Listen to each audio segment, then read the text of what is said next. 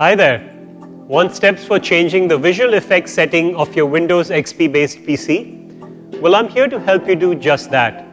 At iYogi, we attempt to ease the frustrations you experience with daily use technology. Now, if you want, you can turn specific visual effects on or off on your computer. For example, you can either display shadows under menus to give a 3D effect, or indicate folder types with watermarks, or increase the size of the icons. So here's how you can change the visual effects setting of your computer system. Follow me. Click Start and then Control Panel. In Control Panel, click on Appearance and Themes. Click on Display and then click on the Appearance tab. On the Appearance tab, click Effects. In the Effects dialog box, select the checkbox for those items you want to turn on. Click OK and then click OK again. Close the window.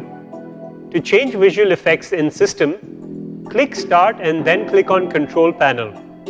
Click on Switch to Classic View and then open System in Control Panel. Click on the Advanced tab. Under Performance, click Settings.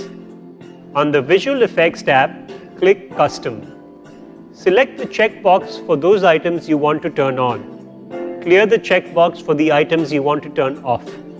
Click Apply and then click OK. So, you see, by following the steps shown in this video, you can change the visual effects setting on a Windows XP based PC in an easy way. Don't you just love technology? At iYogi, we're on standby to help you get more out of your PC along with its related software and programs.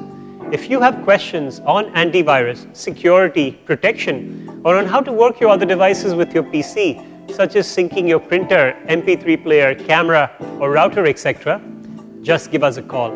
We'd be delighted to help. Go ahead, have fun with your PC. Good karma.